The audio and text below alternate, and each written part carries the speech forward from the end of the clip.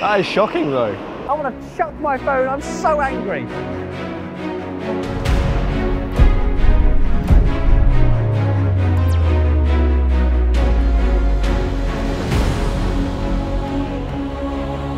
Welcome back to the final episode of this mini karting series here at Team Sport Reading. Today, we're going to be finding out how valuable your excuses are to your friends about the fact you're heavier and therefore naturally slower. How much time do you actually lose? Myself and Jack Aitken, F2 driver and F1 test driver, are going to be finding out all the details. How much time do you lose? Do you lose anything? Let's find out.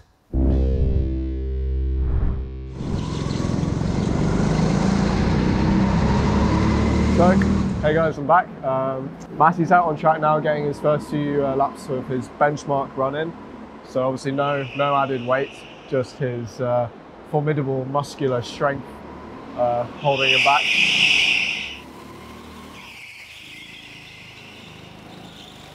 Generally in the world of Formula One, where obviously you're traveling at quite a higher speed, every 10 kilos you're going to lose about 3/10. So I probably would be expecting for 20 kilos added to me about 6/10, or around half a second.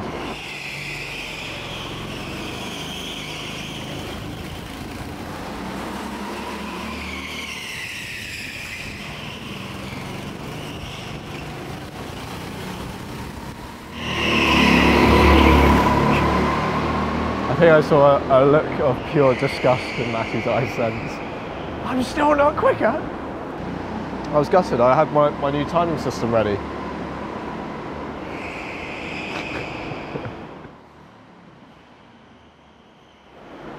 You were quite consistent at the end there, just around 57.6. So I thought that's a good place to start if we're consistent. Stop that, yeah.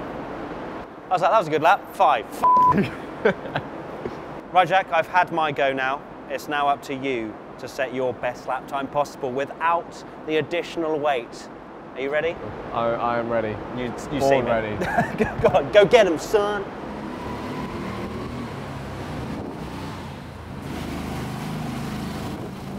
Jack is currently out on track setting his benchmark lap time without the weight. My prediction for what it will be when he puts on the 20 kilograms, I reckon it'll be give or take a second. I'm hoping it'll be give or take a second. It'll make my skills look a lot less bad if it does put at least a second on, but I don't know, maybe I'm just being a little bit hopeful. 8/10, we'll go with 8/10.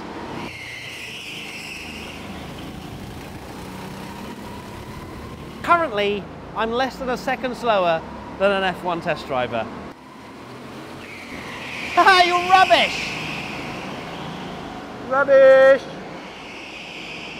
Boo! I'm great.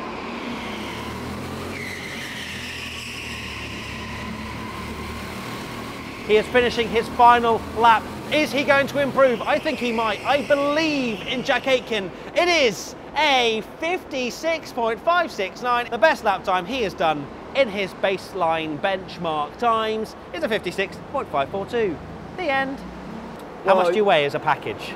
As a package, I weigh probably with this about 62 kilos. 62 kilograms, okay. With the package with my helmet, I'm probably about 90. So I reckon 28 kilograms. I am hoping to God, Jack, you do not know how much I'm hoping that the difference in putting 20 kilograms in there puts on a second. That is my dream. If that is the case, then I am officially getting signed up as an F2 driver. Let's just wait and see.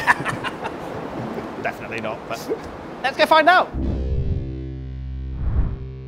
Okay, Jack, we now have the task of putting weight on the kart in a manner that is ankle weights / foot weights / hand weights, but obviously we want to keep it as central as possible. So actually this is a good chance to discuss the setup of the kart. How do you feel about the weight distribution currently? I feel like I could use less. I feel like I need less weight. All right. Well, probably we want to keep it as central as possible to keep the results fairly sensible, so that it's basically simulating a bigger person. Maybe one between your legs. Cheeky. Steady on. Take me for dinner first. Cool. I don't think it's going to be as comfortable as it was previously. No. Oh gosh. That looks perfect. That feels like when I go over a bump, there could be some injuries. But hey ho, do everything for WTF1, don't I? Huh? You're committed to the cause, yeah. Committed to finding out if me now being 110 kilograms worth of weight in here can even get up the hill, right? Yes. That's going to be the challenge. Can this cart even move? And you're probably going to go down the hill and straight into the next industrial estate. So I'm going to be going about 80 miles an hour coming down that hill. But I think we've got it. I think we've nailed it. Let's prepare the cart and get out on track.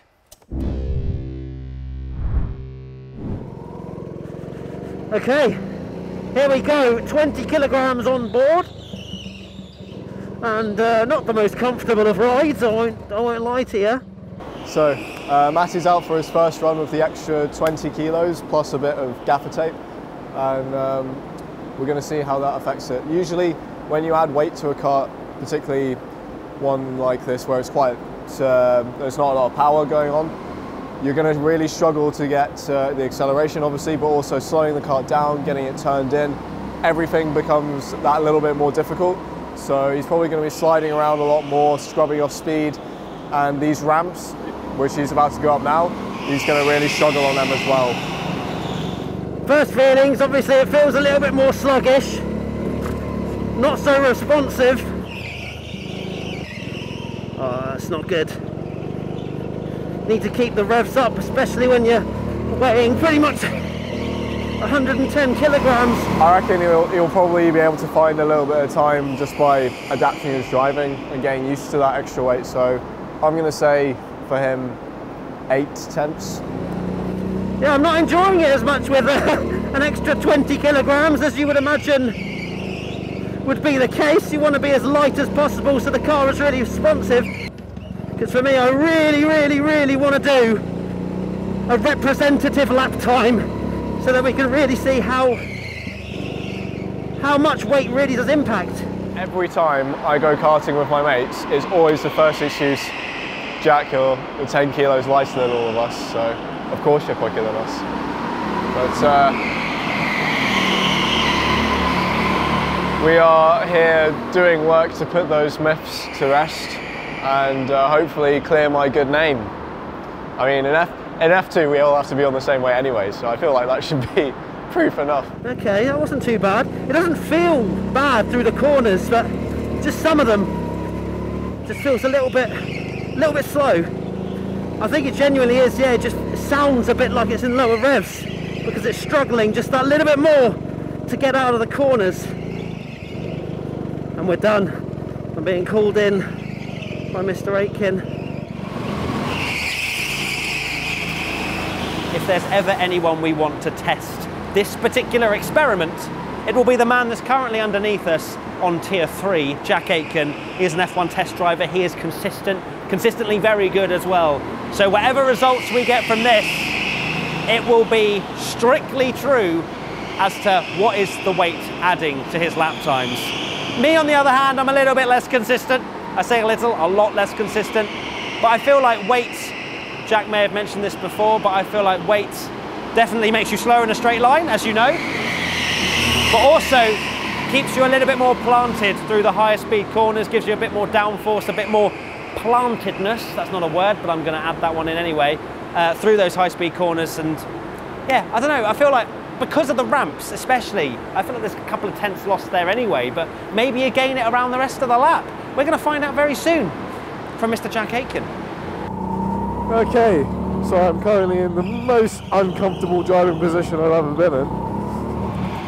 Come on, I'm going to cheer on Jack Aitken.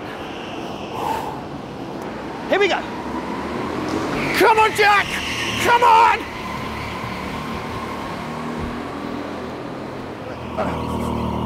Okay, so there's actually a fair bit of grip going on there. It's quite interesting. That high-speed corner there felt pretty good. These low-speed corners, the front is definitely harder to get in.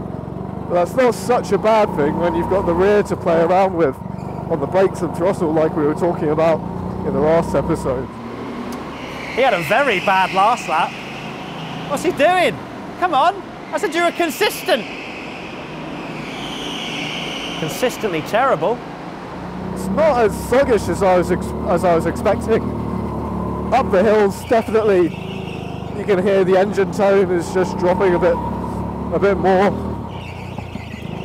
But yeah, that's really struggling up that hill. But you feel like the grip is actually pretty darn good, which is surprising. That's not what we thought would happen. Ooh, I'm so excited. I cannot wait to see the end results. I'm not sure how many laps I've got left now. I don't think it'll be a lot, but found a bit of a good rhythm with this extra weight now.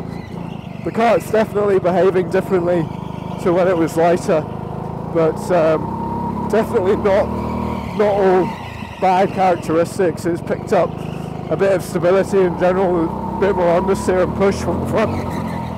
So it's just helping in some of the places where previously you were just fighting to get that rear under control. Here we go, Jack Aitken finishing his last lap of the session.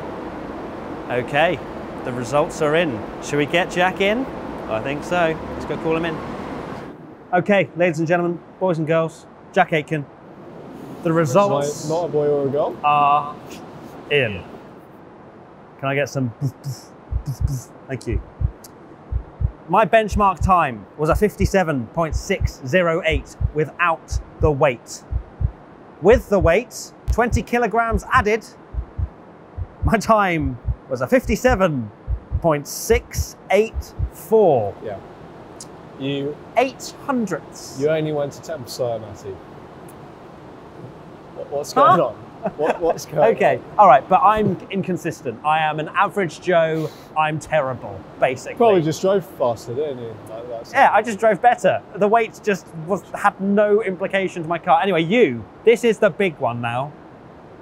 Jack Aitken, your benchmark time was a 56.542. Indeed. Your initial prediction was 6 tenths? 6 to 7 tenths, yeah. 6, 7 tenths. The results, 20 kilograms added to your car. Your time was a 56.774. Okay. Which is a difference of just over 2 tenths. 2 tenths. 2 tenths. That's not a lot. I want to chuck my phone. I'm so angry. I'm so unbelievably angry. I was hoping it'd be at least a second. 2 tenths. It's very surprising for me. But actually, when I was driving around, I did straight away, I was like, that's not as bad as I thought it would be. Something about, I don't know if it's because we had most of the weight a bit lower down as well, compared to if you're just a bigger person. But the handling of the kart was pretty good. So we didn't lose that much time in the corners. I think we only really lost time on the acceleration and going up these massive ramps. So I thought the ramps would take a couple of tenths off each, you know, but clearly, as you kind of mentioned before about you have more grip a little bit in corners, would you say, with more weight? Maybe, and just balancing out some of the oversteer that you've got in that car. I felt like it was a bit better, actually, that time, which is weird. The world of karting is slightly different. Yeah. Who would have known? 2 tenths for him and less than a tenth for me. I now have no excuse when I lose at karting, and that's the worst thing I have ever heard. Right, thank you so much, Jack, for taking part in this karting series. It has been a pleasure having you, and maybe we'll do another one. Maybe we'll build a kart one day or something. That would be good fun. Let us know in the comment section below what you would like to see, if there's another karting series or something similar that you would like to see on the WTF1 channel. And until then, I'm Matt, he's Jack with WTF1. We'll see you soon. 2 tenths. 2! Give up.